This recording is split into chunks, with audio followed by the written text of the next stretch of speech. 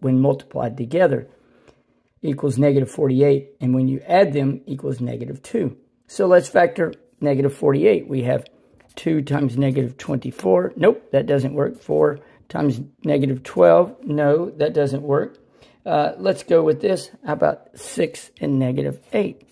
Negative 8 and a positive 6 is negative 2.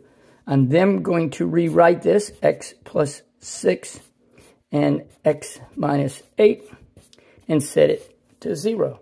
I'm now going to write each factor set to 0. So we have x plus 6 equals 0, x minus 8 equals 0. Get the x by itself. I'm going to subtract 6 from both sides. So this becomes x equals negative 6. And I'm going to set this x by itself. So I'm going to add 8. And that becomes x equals